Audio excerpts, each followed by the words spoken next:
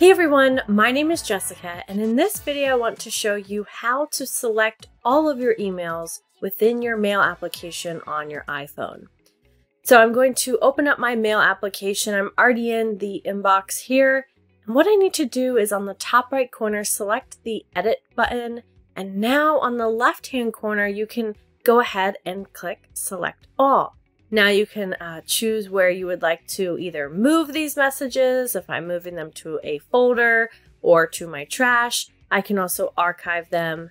You notice here on the bottom right, I can also archive them. So there you have it, how to select all of your emails within your mail application to make organizing a little bit easier.